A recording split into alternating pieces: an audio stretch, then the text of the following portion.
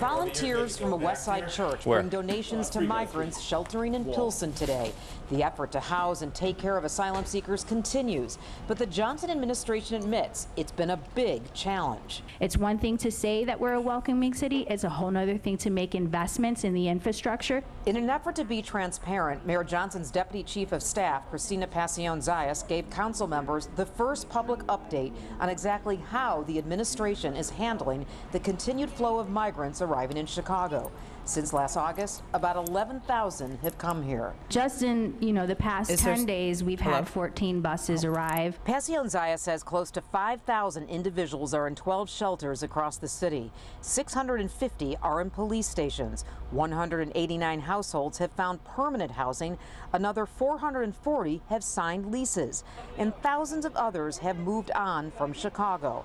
Pacion-Zayas says the city is working on an all-hands-on-deck coordinated effort. The thought that we are now in a place around transparency and actually saying what should be happening makes me feel way better about the situation. 20th Ward Alderperson Jeanette Taylor says transparency also includes how the $51 million council approved for migrants is being spent.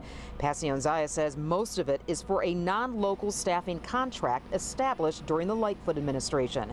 The Johnson administration says the city plans to hire local people. We are fully aware of the robust network of community-based organizations that we have here in the city of Chicago, and we know it will not be as costly. Meantime, Committee on Immigrant and Refugee Rights Chair Alderman Andre Vasquez says the city must have a good migrant plan in place before next summer's Democratic convention.